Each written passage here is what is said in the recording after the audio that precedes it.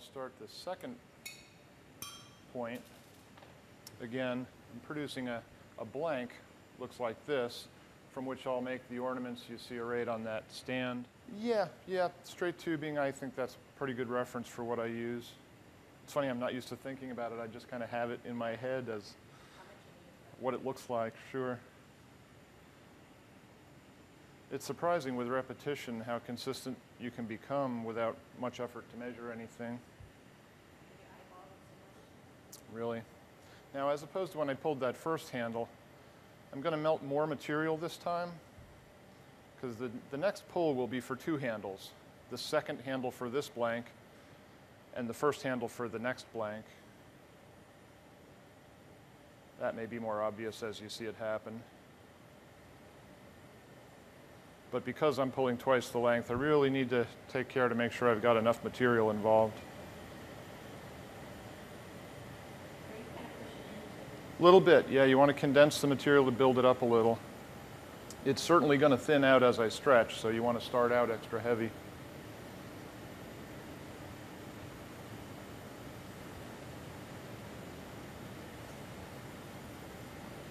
And again, just keep it supported until it stabilizes. And there we are. And so that's how that blank was formed. Now that I've got a couple of those, I'll go ahead and start the first design. The color, this is the design I'll be doing. And I buy these, the color comes in these rods about the diameter of a pencil. And that's a little bit thick for use. You can make a finer line if I cut that back some. So what I'm going to do is seal a few together, heat a length of maybe an inch or so on each side, and then pause, let the temperatures stabilize. And as it starts to set up, I'll draw that out.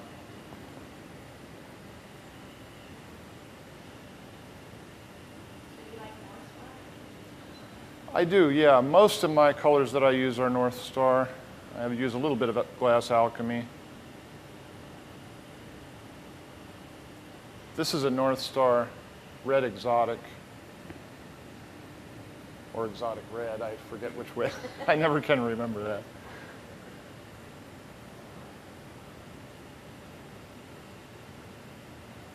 The way I started this draw causes a little distortion at the end of the rod that I don't want.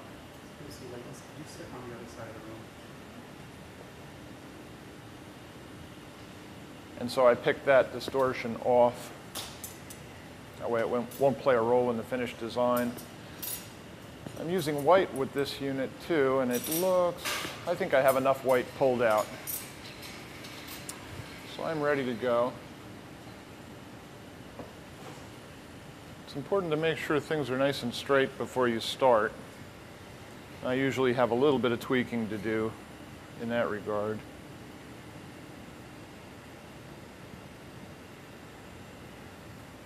I want to make sure not to overheat when you're just trying to straighten it. You can, hopefully you're starting with just a slight misalignment. Rather than straightening it, you can make a small problem into a big problem if you're not careful.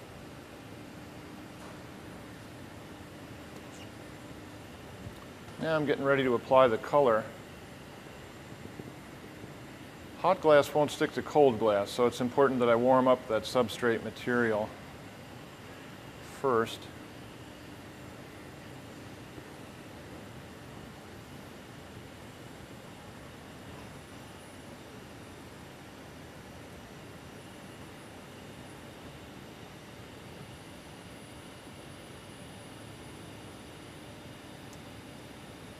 If you get the right temperature in the right place, you can put this glass on almost like drawing a line with a pencil.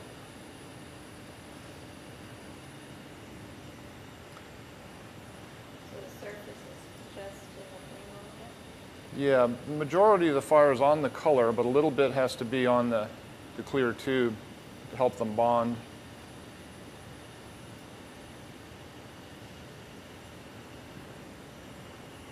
So I've best as I could, tried to judge 4 separate sections there. This one went pretty well.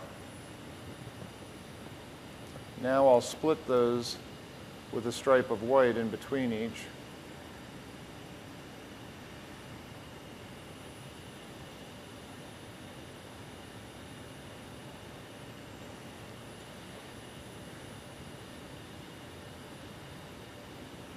I think I can get one more stripe out of this.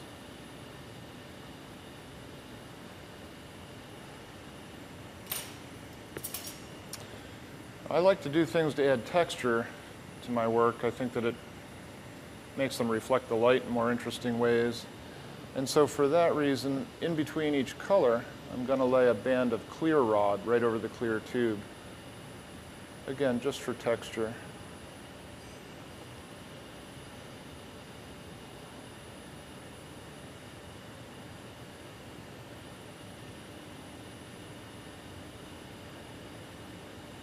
The clear rod is a little bit smaller in diameter, so I've found that I don't have the same need to draw that out as I do with the color.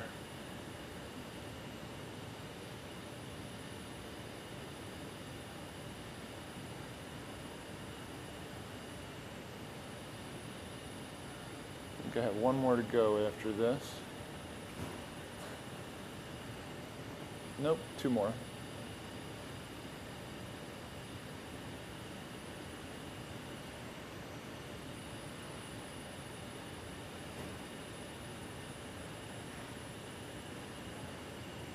Okay, now we have that on. The next step is to reheat that whole section that I've applied color to. I'm not going to really melt it. I just want to get it up to a temperature where it's malleable. And then I'll rotate one hand a little faster than the other, and it will form that spiral you see in the model there.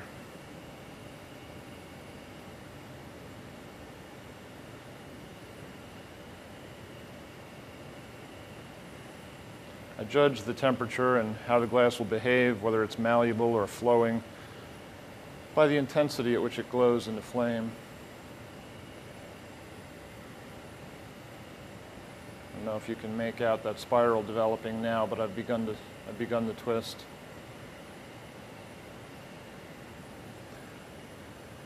In doing so, I get some distortion, and so I've just puffed a little bit of air in there to blow out that distorted area.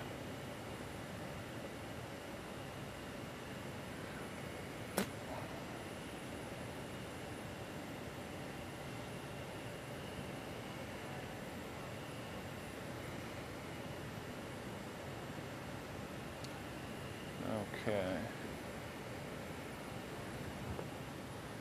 I'm going to choke back my fire for a thinner band of heat.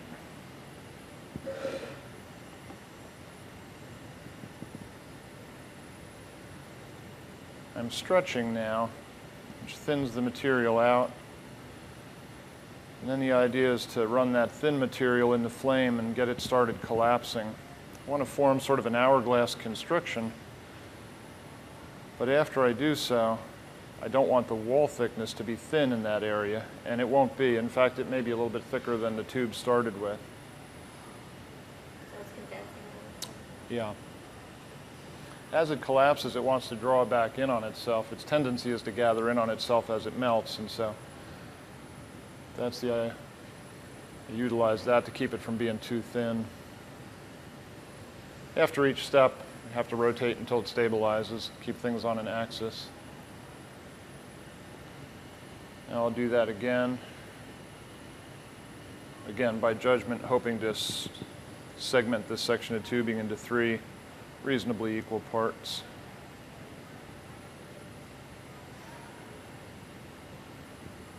I get it really hot to create these constrictions, and one of the challenges there is to control your rotation so that you don't untwist the twist that I've formed initially.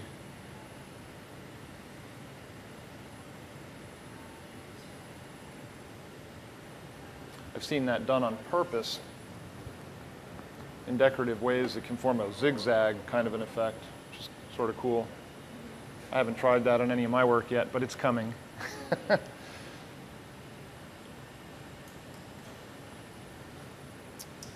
now a bigger fire, and I'll blow out that center section. It's not really a sphere, but it'll start out as a sphere. I'll blow it up around and then squish it into that disc shape.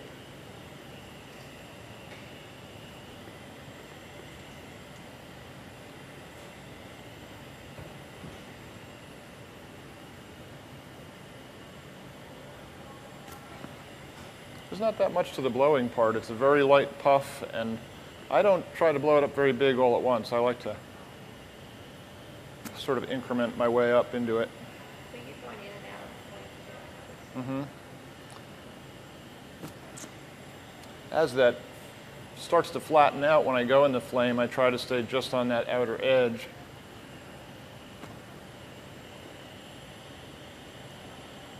It helps it to take on that disc shape as I squeeze.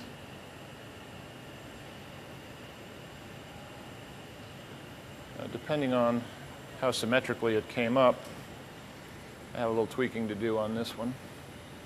Oftentimes one side will be a little flatter than the other or so forth. So just going to pull that top out.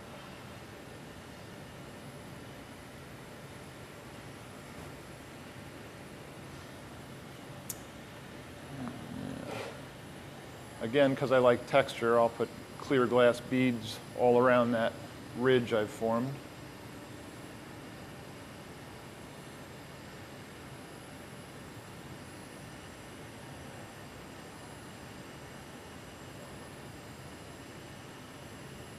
Sort of depositing the molten glass on the end of the rod, and you'll see after each bead, go back in the flame with the rod to melt more. It's almost like dipping a brush in paint.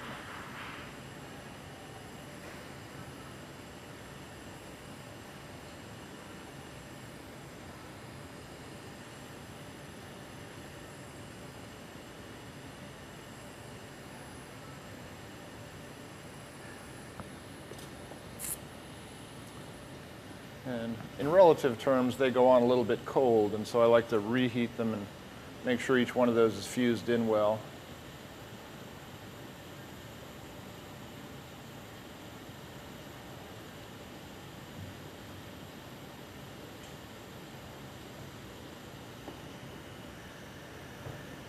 All right, I'm satisfied with that.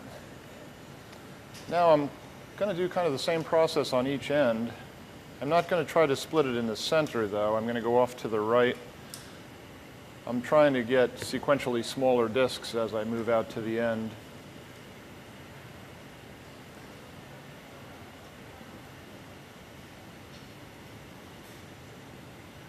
Once I have the colors on there, you can't tell with a clear tube, but with the colors on there, you can get a better sense of the rate at which I'm rotating. And it may seem fast at times or not, but it doesn't really matter how fast or slow I turn. It's very critical that I turn uniformly enough to apply even heat.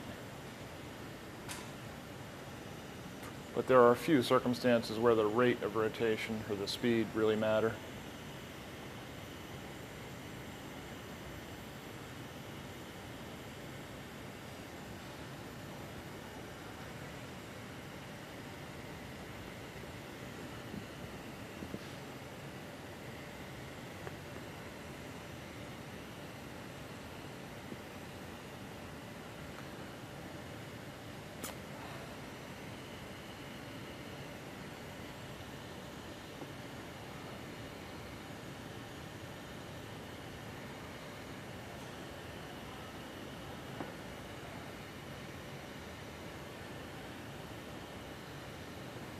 Go.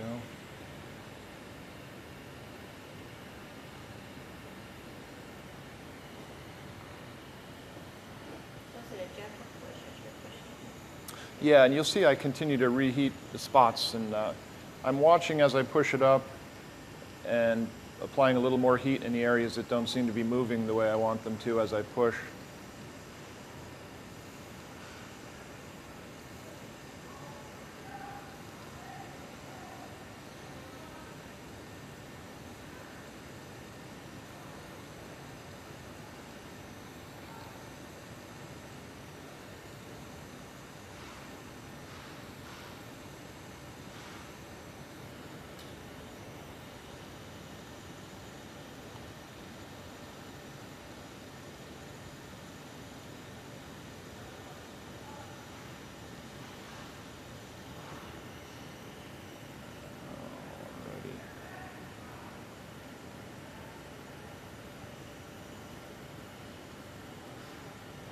Now I could finish this side complete and go back, but I like to go back and forth. It helps me strike a little more symmetric balance.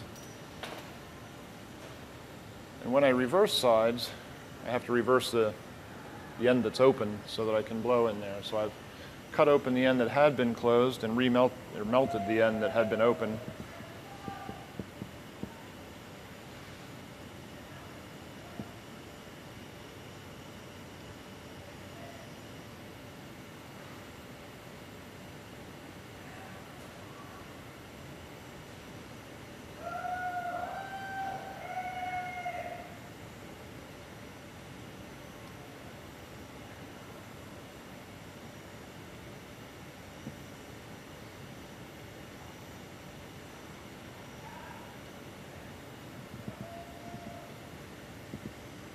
If you look real close, you might notice that as I'm developing that constriction, I don't, in fact, keep the twist going in the same direction all the time. It gets, all sorts of things happen, but the glass is at a temperature where I can manipulate it so that by the time it's set, it's where it belongs. Mm-hmm.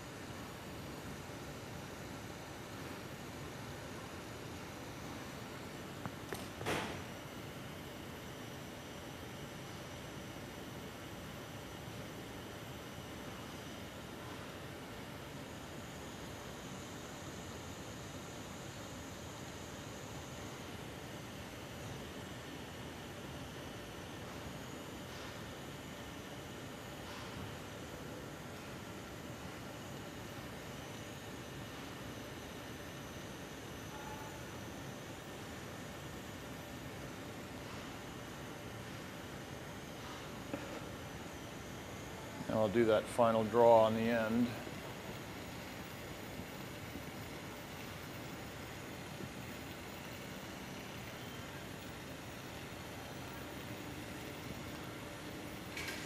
I want to get the flame into the color just a little bit so that it just kind of wraps over the edge, but most of that pull out the end is going to be clear tube.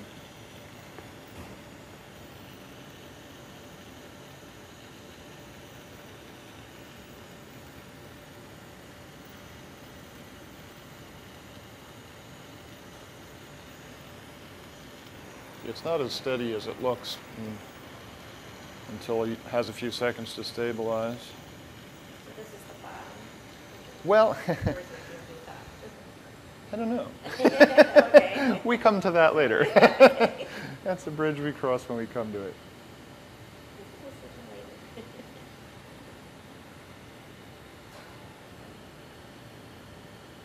I've always kind of left that decision to last. And after 9/11, my wife and I designed and did a patriotic motif, you know, and I now do one as a version of it as product. And when you do a red, white, and blue, it does matter which is the top and which is the bottom. You can't decide later then. I found out, as you might imagine, the hard way. Give me a 50-50 chance, and I'll blow it.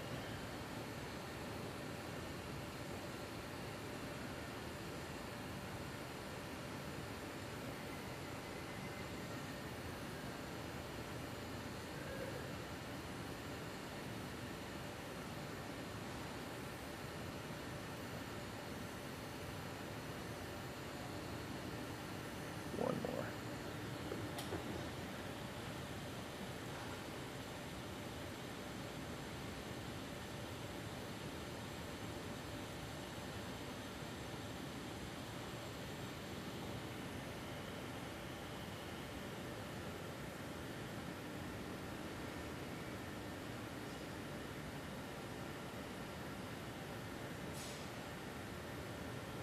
Now again, I'm reversing operations, so I'm going to cut open this end and melt the other end. One of the things you want to do in terms of thinking ahead is pull these handles long enough so that you can melt the end and still have it far enough away from your hands. You keep cutting them like that. Yeah.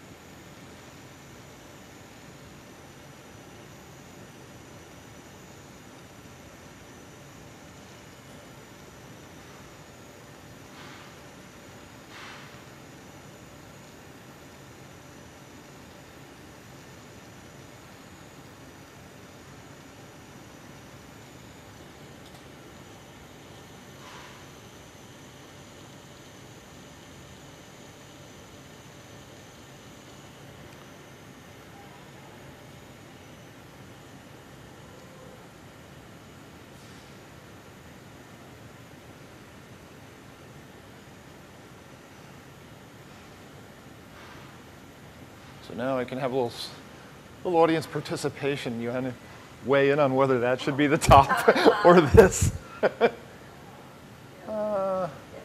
This way? You're on.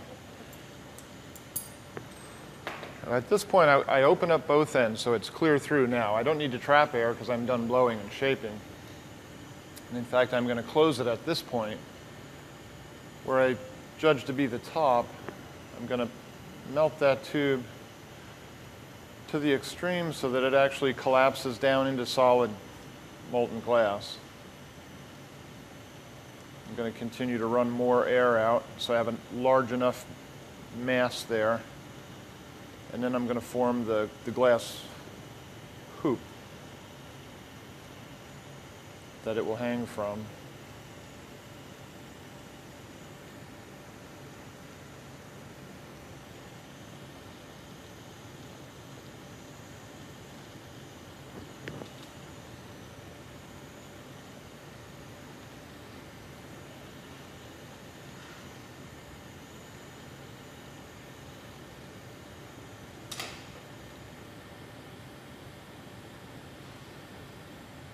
Gets really unstable at this point, flip-floppy.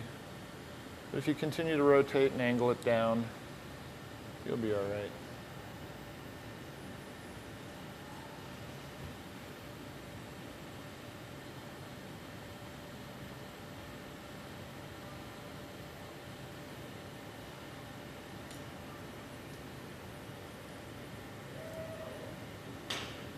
Now this tool is my maker's mark.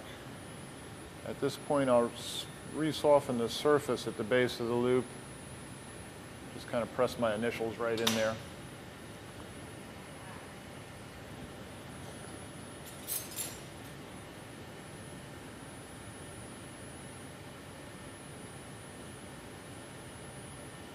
I'm sealing a temporary handle onto the top of that loop. And that extension will allow me to reheat the whole ornament in preparation for closing it off. I seal mine closed, and so it's important to make sure you've driven out any moisture before you do that.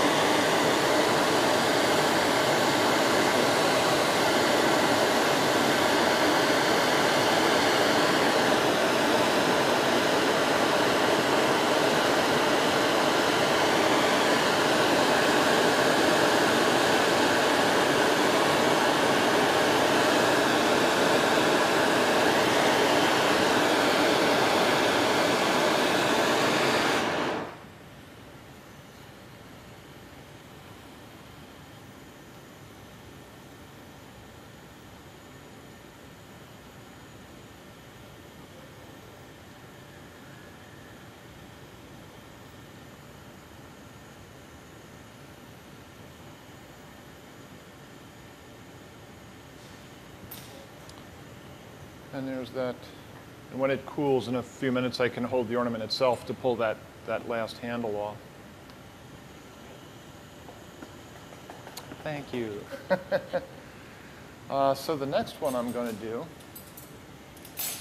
will be this design in blue. And so I'll get my white out of the way so I don't get confused. Bring the blue over. And because I'm using all one color, I need a pretty fair amount of it. So I'm just going to take a minute and make sure I have enough cane pulled.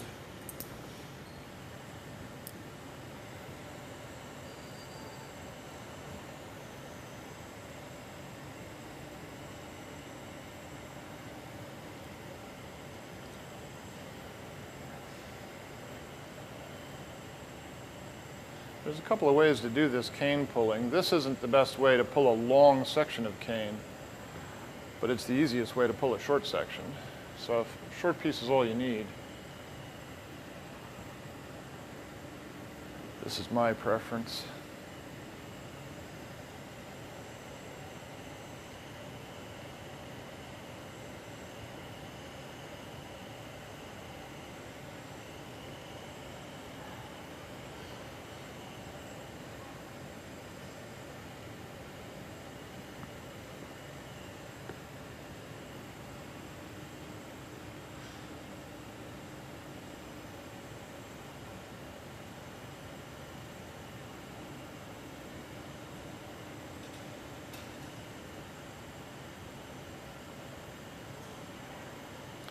So I keep pulling these little nubs off all the time. I've got a coffee can full of them at home. I'm going to do something with one of these days. Yeah. This is all cobalt. Yeah.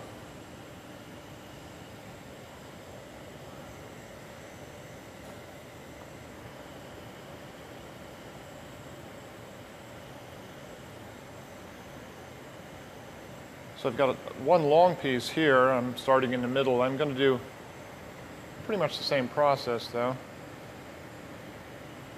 Pull out one side and then draw out the other side. Just only difference is the seal in between.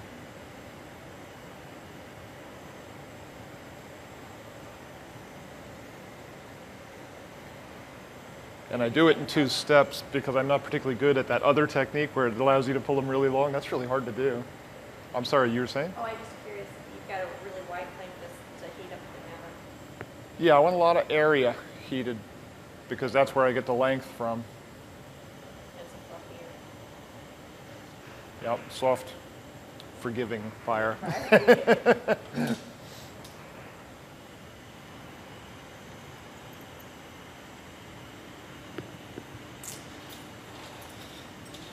Well, I'm thinking that ought to do. The ones that I just pulled are hot, so I'm going to avoid putting them right on the metal bench. I don't want to be surprised by any cracks. Also, just in case I have time to do a third design, I'm going to pull the point for that now. So we'll go back to the early part of the process again. After I pull my first point, before I pull the next, I want to take a minute and make sure that's straight while I have the raw tube to reference off of. You don't want to have one of these little sections of tubing with a crooked point on both sides. That's not a good starting point at all.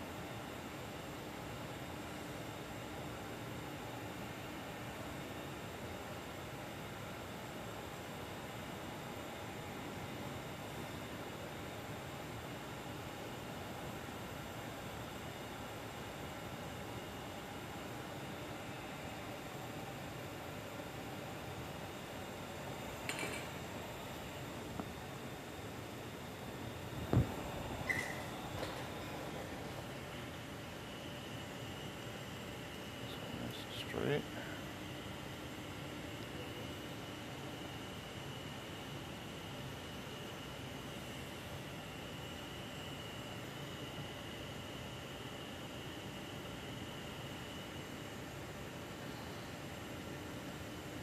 When I'm trying to straighten things and decide whether it's straight, I like to look at this sort of compound angle rather than looking straight on it like that.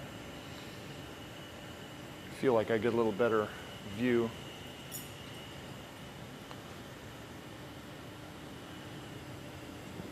Now for this design, whereas on the first one I stripe the whole length with color, in this design I do some starting and stopping, and I want to start and stop uniformly. So I'm going to create 2 grooves in the tube that will serve as a visual reference so I know where to begin and end the application of color. To form those grooves, heat a narrow band and stretch. Let that subsequent thin material roll in the fire and then squeeze together as it starts to collapse.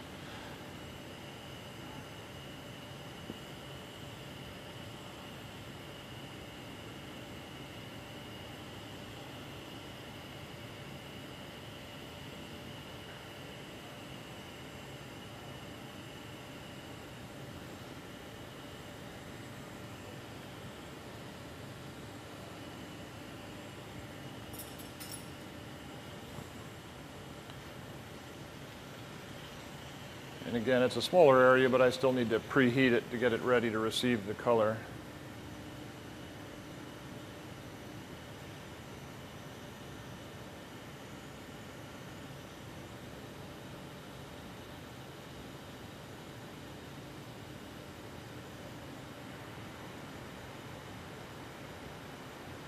I'm going to put on a lot of stripes here, but I don't continuous striping from one next to the other. I go back and forth because I think if I continue working in sequence, I'll get a hot spot, I'm afraid. So I distribute the heat a little better this way. May not be necessary, but it feels safer. When you come to the end, you just kind of pause a little bit so it cuts off. I mean, your inserts. Yeah, it's important that you get a nice neat pull off, not only for the end, but so that you have a nice neat end to start your next stripe with. And it's a matter of temperature control. And when you pull straight off at a right angle to the tube into the fire, and that will help too. Any little tail you do get will melt back in.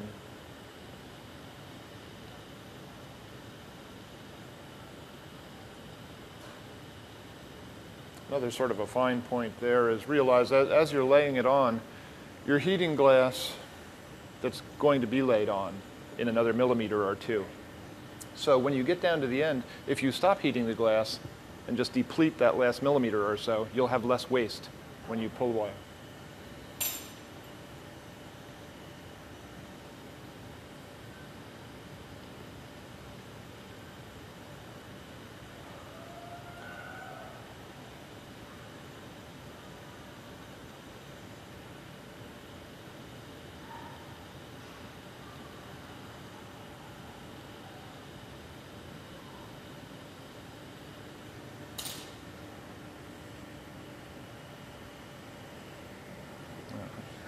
I hate it when I blow in the closed end. Good to keep track of which end is open for sure.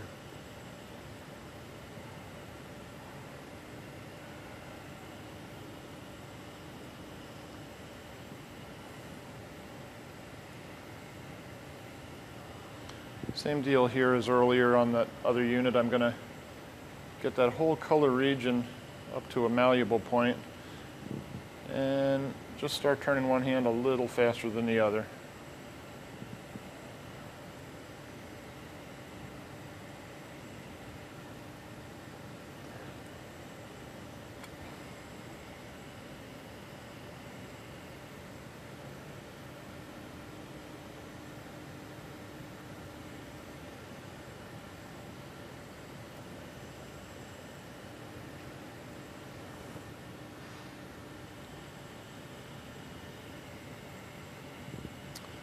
I'm going to do a constriction a little bit different this time. I'm going to really melt a lot more material than you saw me do so on the other ornament.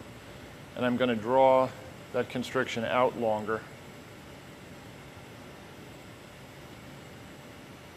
And again, I'm placing the fire so that some of the color is drawn down into the kind of valley that I'm creating.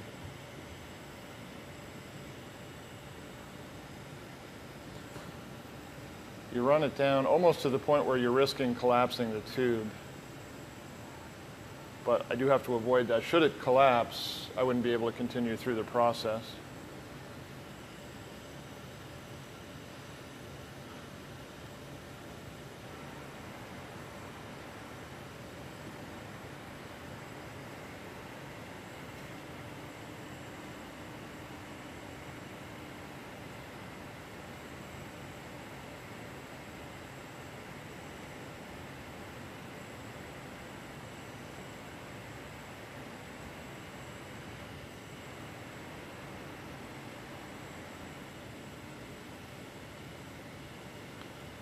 You'll note I'm not always turning in one direction. That's really not necessary. It's necessary to heat evenly, and when the glass is hot enough, it's necessary to compensate for gravity. But you don't have to turn in one direction to achieve either one of those things.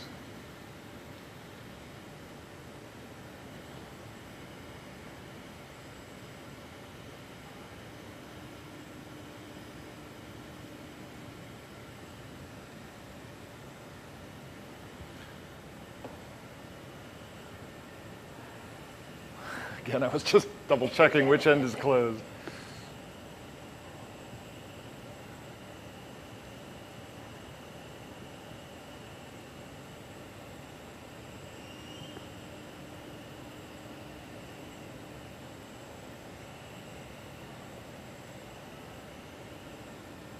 I'm squeezing a little to condense the material for the same reason I did when I pulled those points. To stretch out is to thin the material, and blowing it larger will have the same effect.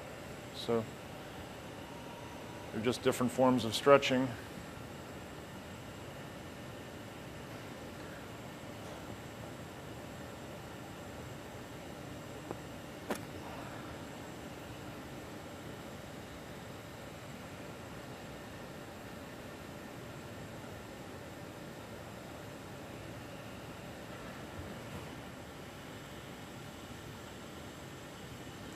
And next I'm going to form these two little elements here.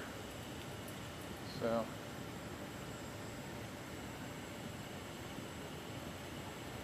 to do that, I'm just going to heat a narrow band and squeeze. Sometimes I find it necessary to blow in for these, and other times I don't, depending on how thick the material I'm working with is mostly.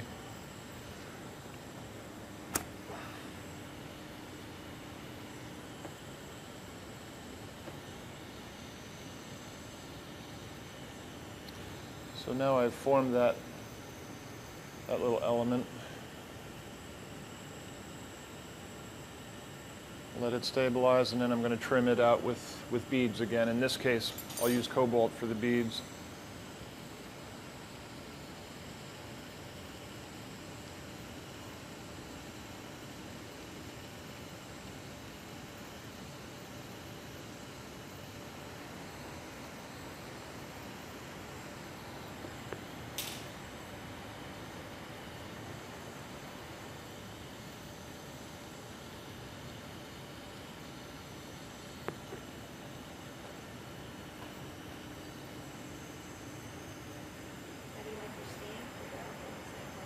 Yeah, I just found this wooden box and it seems to be made for me.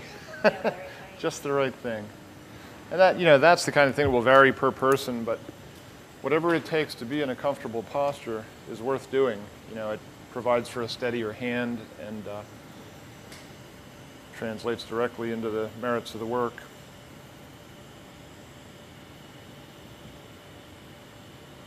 And the quality of your life over the over a long day.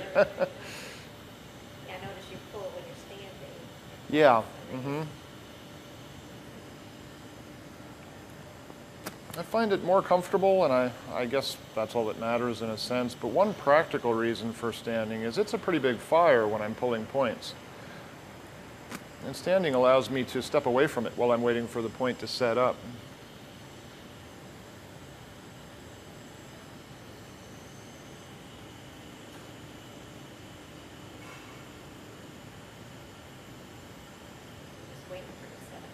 Yep.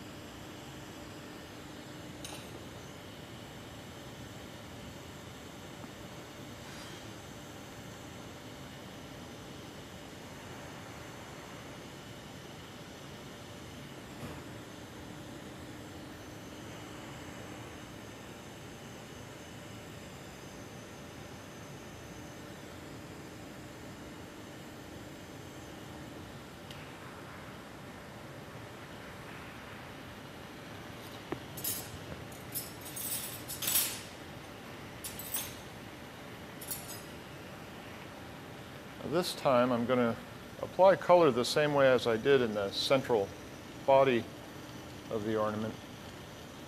The only difference will be I'm not going to twist this time. I like the contrast of the straight to the twisted. And it's a challenge because I think it's actually more difficult not to twist than it is to twist once you have the color on there.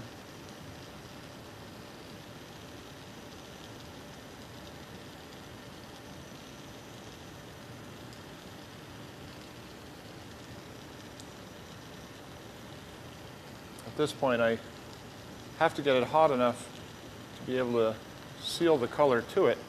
But if I overheat this region, this whole unsupported weight is going to sag over on me. So that's the balance I'm striking there.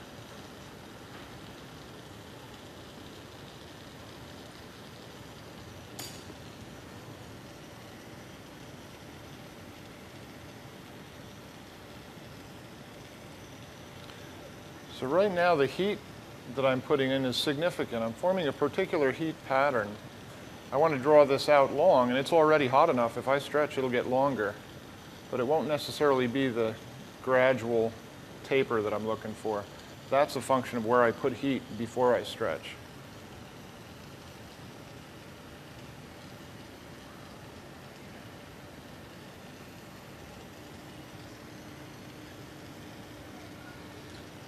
Now, having drawn that out, I'm going to heat that shoulder region and just compress it a little bit to square that up.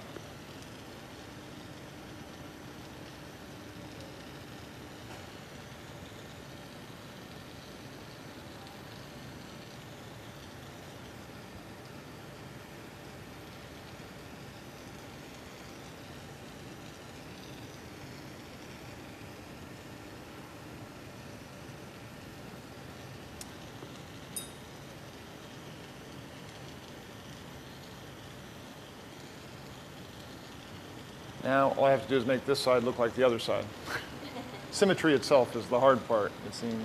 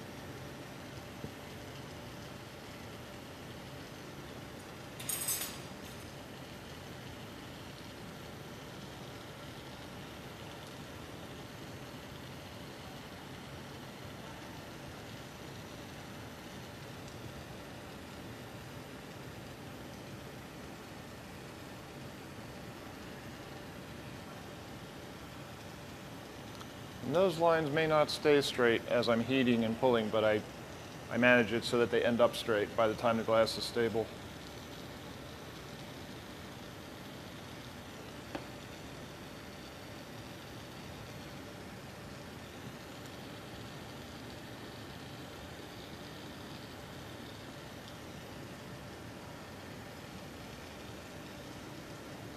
And again, it's not as stable as it looks maybe at this point. That's why I have to keep turning after each step. Now we're good. Can I choose this time? Yes. I want this to be the top. That end's already open. Now with these, when I use color throughout, I'm not able to just collapse the tube and make the loop because the color doesn't look good. It gets all kind of funky looking in that area, so I just strip it away and add a gather of clear. Do you like prefab a whole bunch of them and then attach them, or you No. just do it this way? No, I do them this way, but prefabbing them is a perfectly reasonable way to go. Yeah. The way I do them perhaps would be considered a disadvantage reasonably for some, depending on your goals. But the one thing about doing them this way, you tend to end up with a little bit of a thicker base on one side than the other. And one might consider that a reason not to go this way. For me, I utilize that. That's where I put my mark. So I take advantage of it. Makes sense. Because you need it for that. Yeah, the designs don't offer a lot of surface to sign or anything like that. So that was the best solution I could come up with.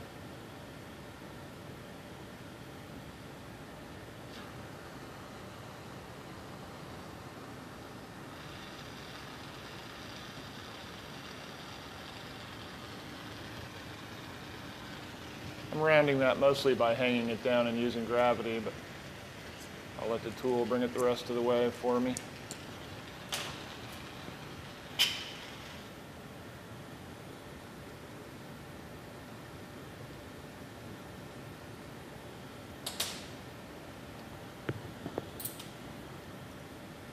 Now we'll go on with a temporary handle like I did on the first one. And when this one's done, I'll be able to take the handle off of that.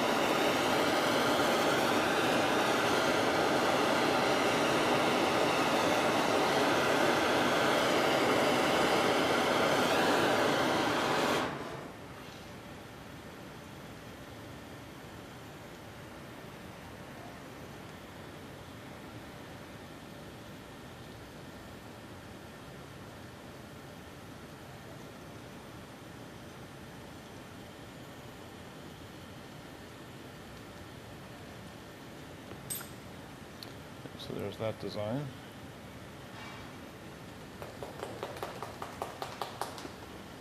Now we can get the handle off of this one.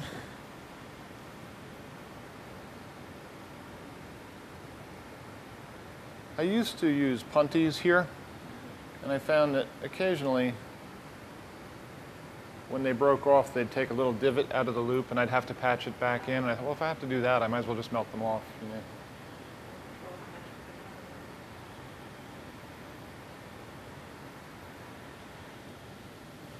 And then, of course, I limit the likelihood of having them break prematurely and fall and, you know.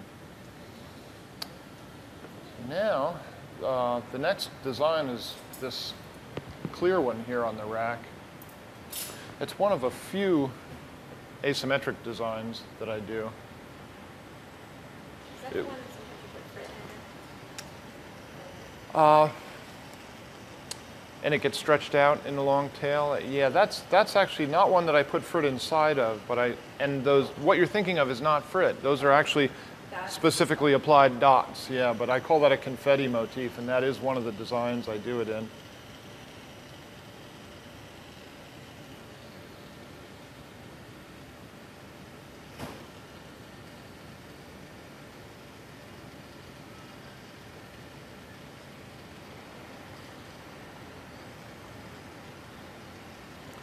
Everything's straight and ready to go.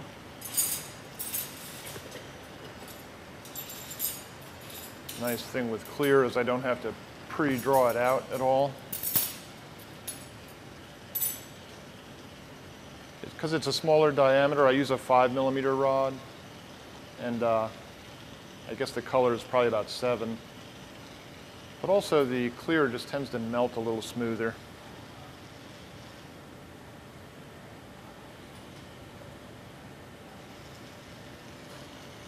a little bit of a nasty end on this one, so I'm going to clean that off before I start striping it on. You just wash your rods before you use them? Just wipe them down dry, yeah. This handle's a little long, it's bumping on the bench, so I'm just going to get the excess out of my way.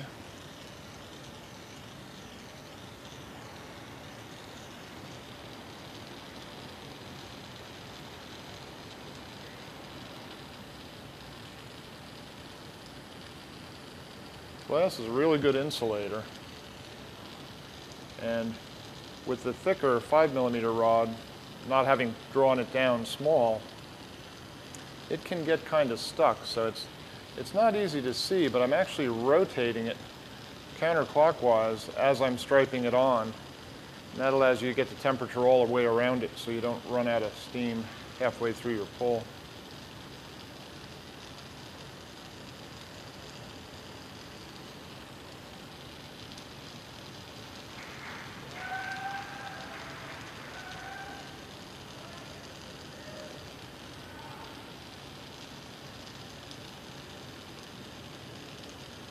You might have noticed that first stripe didn't go so well, pulled off prematurely, and I'm thinking as long as I don't get another one like that, it'll probably come out okay.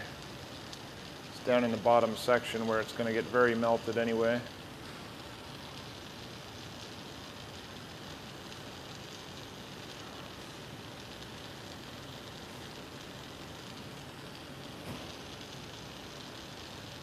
The glass doesn't conduct heat very much at all. Really hold my hand very close to where the glass is melted. But as the rod gets shorter, your fingers start getting closer to the fire. That's another matter.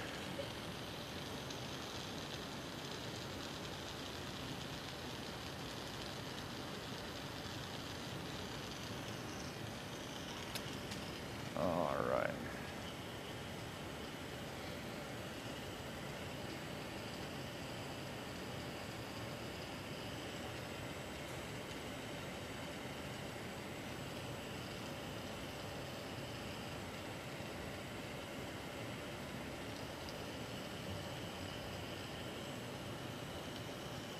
It's important not to overheat at this point because I could get it hot enough that that texture I just created melts right back to a smooth surface again.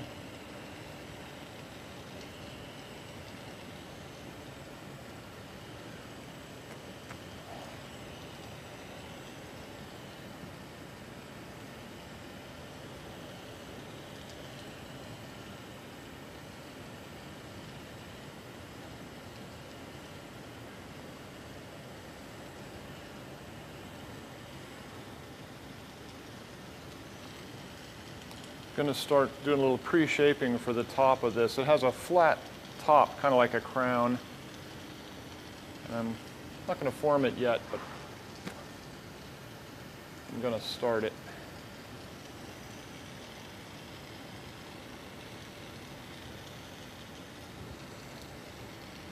Now I'm heating for that narrow neck up near the top. This I will pull out sooner.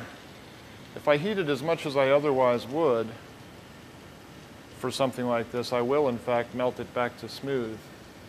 And I really don't want that effect, so got a little bit of a different balance to strike on this one.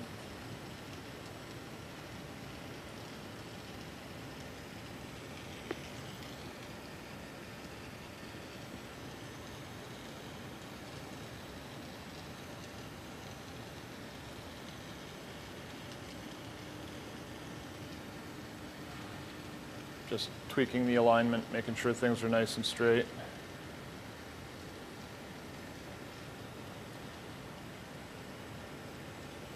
And a larger fire to draw out that long tail section.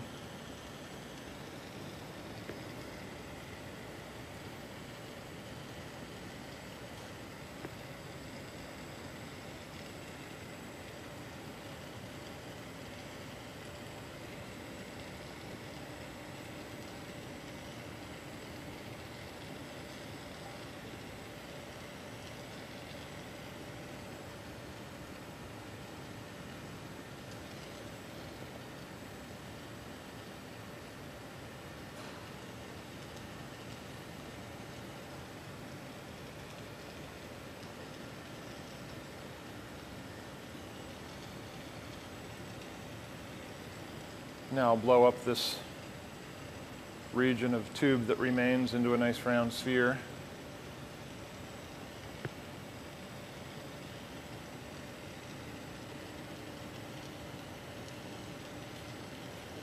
Still maintaining the spiral and making sure not to overheat so I end up smooth.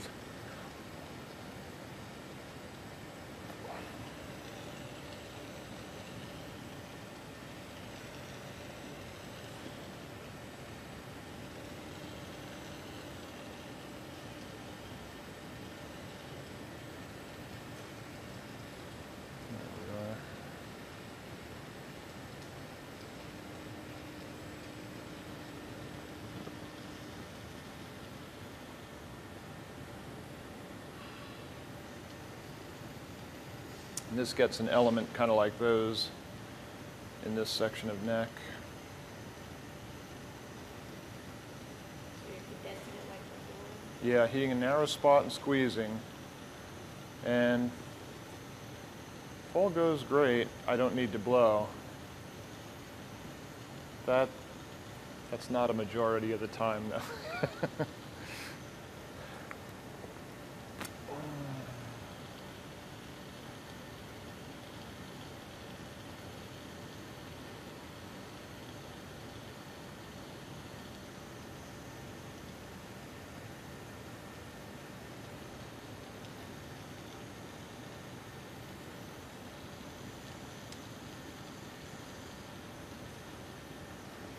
So now I'll add some clear beading around that element.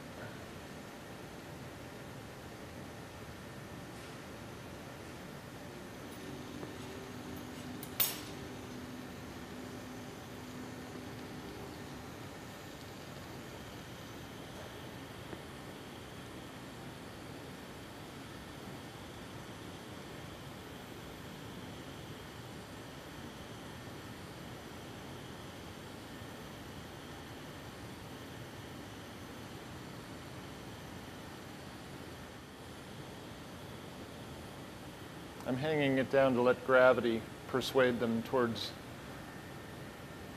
center a little better than they were as I melt them.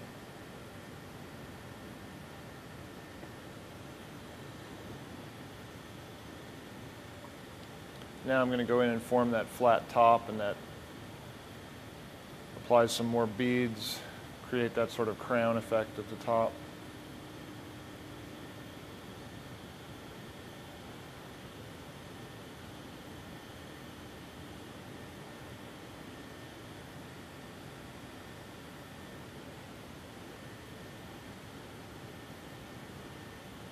So I've collapsed in the upper section. Now I want to blow out a bit just below that. And then I'll be squeezing to crisp up that shoulder.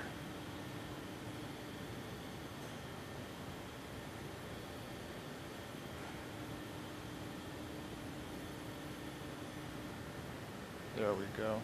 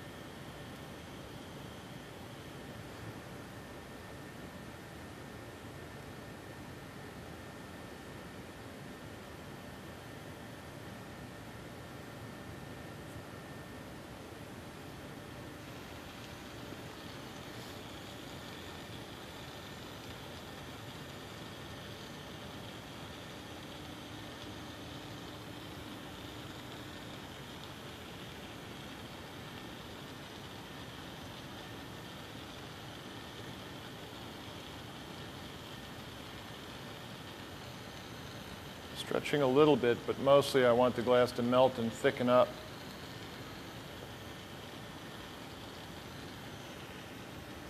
The area where I ultimately close it off has to be thick enough to be stable.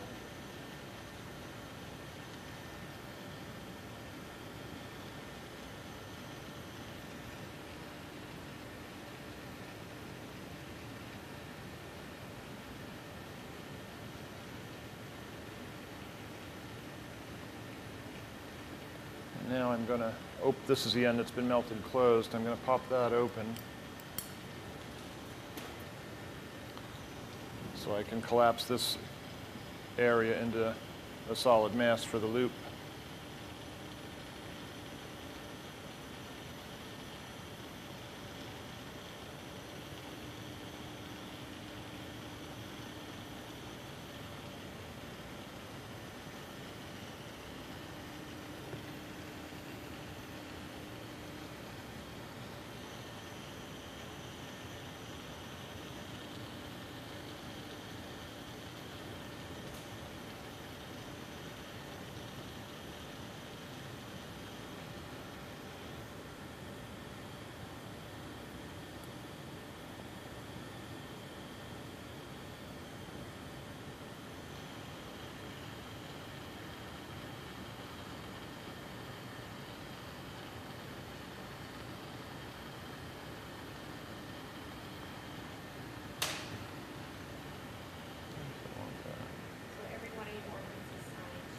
Mm-hmm.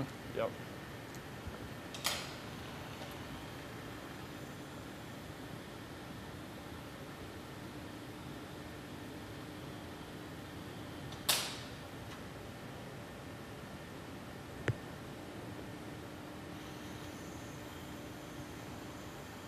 There are some exceptions, sort of the family and friends list, and when I make them here for class demonstrations, sometimes I don't because they're going for the whatever auction they have here for demo work. But any that were made for the market have that mark on them.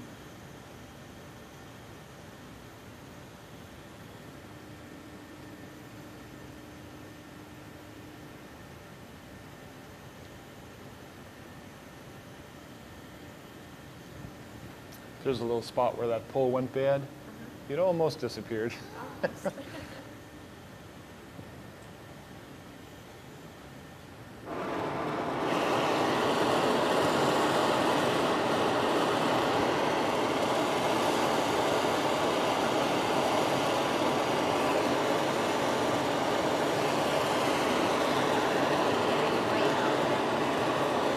Just keep my fingers away from the fire. Self-preservation.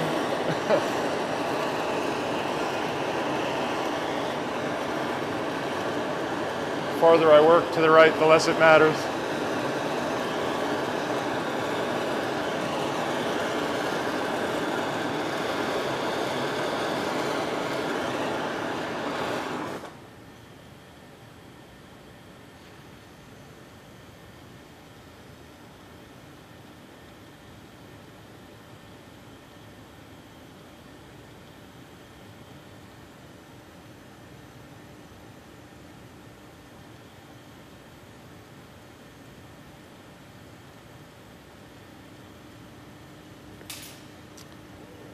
That one.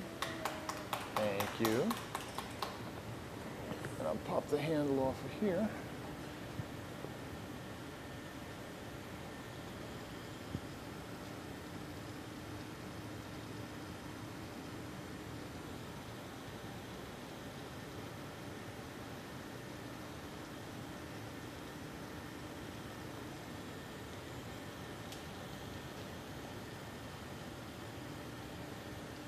Nice thing about this tool, if necessary, after moving the handle, I can retrue that. Well, that's those three.